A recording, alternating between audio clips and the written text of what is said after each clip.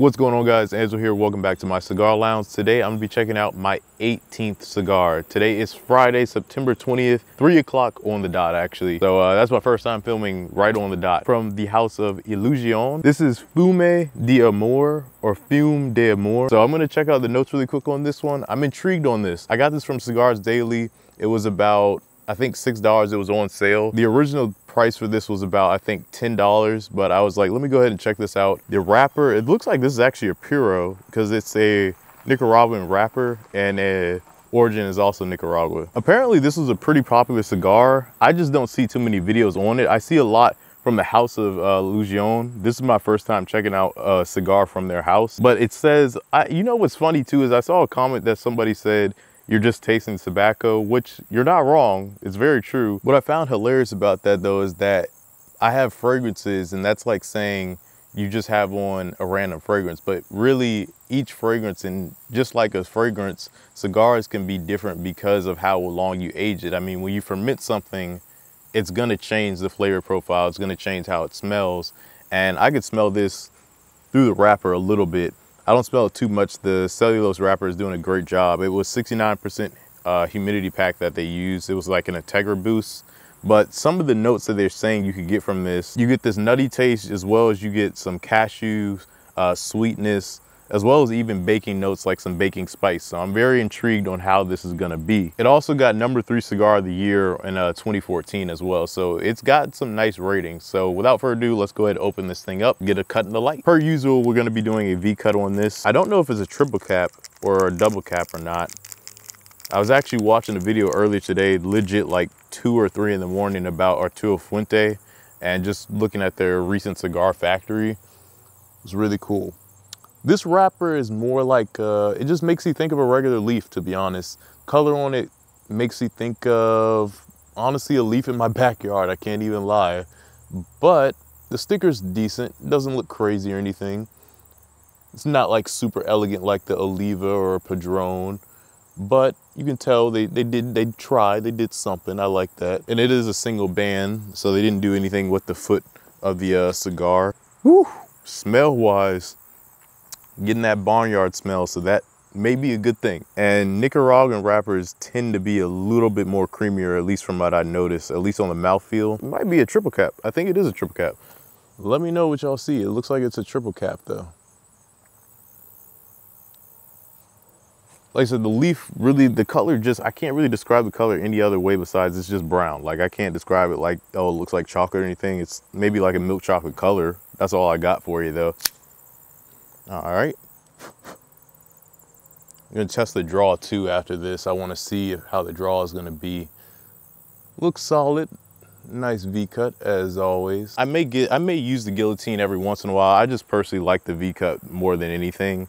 And this is a round wrapper. Finally, we don't have no box press. I've been getting a lot of box press cigars lately. They just also happen to be box press. All right, so I got my lighter. Forgot to tell y'all, the weather outside today is about 80 degrees, but there's no humidity. It's already getting cool outside. It actually feels really good, I'm not gonna lie. So I am gonna check the draw on this really quick. Oh, okay. A little loose draw, I like that though. It doesn't feel too loose. It honestly feels like they packed this well. It is slightly toothy also. Let's see how it tastes, man. We're gonna let this thing lit.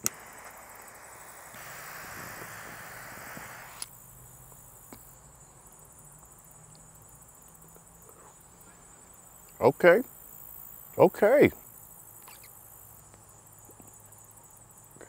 Woo, we got a creamy one. Woo-hoo. Opening is nice.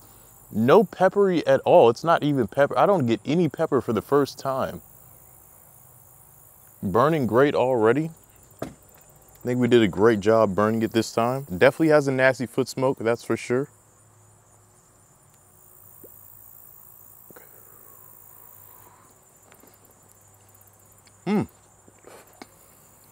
Okay, I go foot smoke, man. I think it's because there's no wind today. I'm already getting those baking notes. That bready note is already there.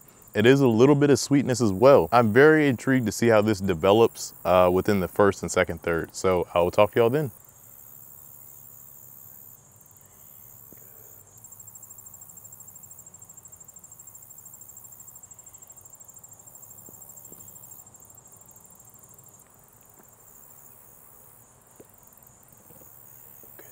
All right, guys. So I had to take it off of my clip here because usually I'm wearing like a tank top or like a V-neck or something, and I'm able to, you know, actually be able to kind of talk to y'all without having to kind of, it was chafing me a little bit.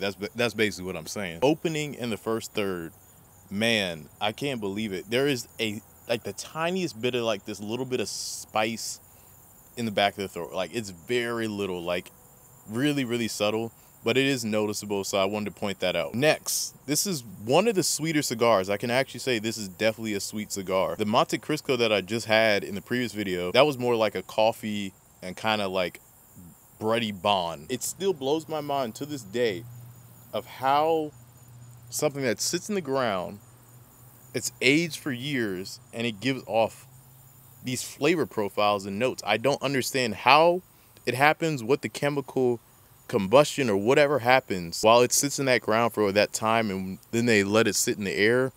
It's incredible every time I think about it, and that's one of the reasons why I love it so much, because it's essentially a chemical reaction. Another note that feels like it's there is macadamia nuts specifically, and it's kind of crazy. I mean, I'm already getting this in the first third. I'm intrigued to see if it gets any more complex than this or if it stays the same. And if it stays the same, that also means it's a solid cigar. That means it's not going to change at all. If you're not looking for something that's going to change or it's too complex, I think this honestly may be a great stick to pick up. If you're just getting into cigars like myself, I think this is something I probably should have started off with, honestly, rather than a Davidoff Grand Cru 3.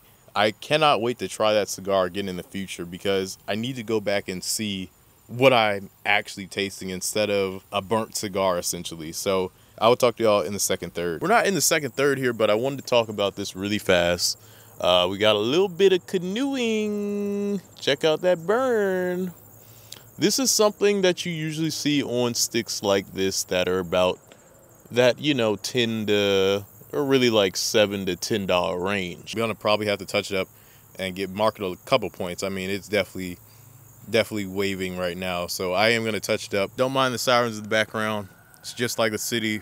Somehow we're in the suburbs and it sounds like the city. I don't know. So we got it back to a respectable, I guess, level at this point.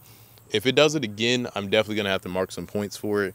But overall, the cigar has stayed pretty much the same, or it's really stayed consistent. So that's a good thing. If you're not looking for something too complex, I think this is a great starter cigar. Honestly, I would say even start with this one because it has some great notes. It's not, wow, I hope y'all heard that bee or whatever that was in the background. But, ooh, I don't think that was a bee. That was a regular fly, and it probably likes this nasty barnyard smell. This thing has a horrible foot smoke. It's probably one of the worst ones.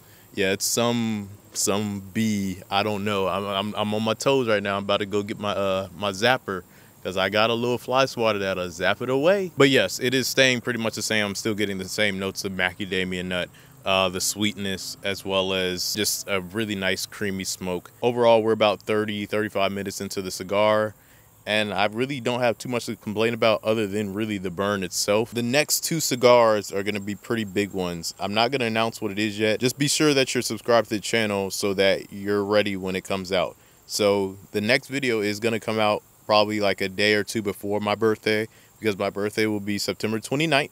If you didn't know, I'm gonna be turning 25, so I wanted to do a really special cigar, and I can't wait to share with you all. But with that being said, I will talk to y'all in the final third. We are here. We are in the final thirds now. Shout out to my neighbor Kayla. I actually just was asking them about the vehicle. Like I said, I am searching for my car now, so we're gonna see what happens, what I get. I think it's either gonna be next week or the following. It might just be a kind of gift for my 25th birthday. So I'm gonna see what I decide to do. But let's talk about this cigar. So the burn is back together now. I gotta say, the burn is, what the world?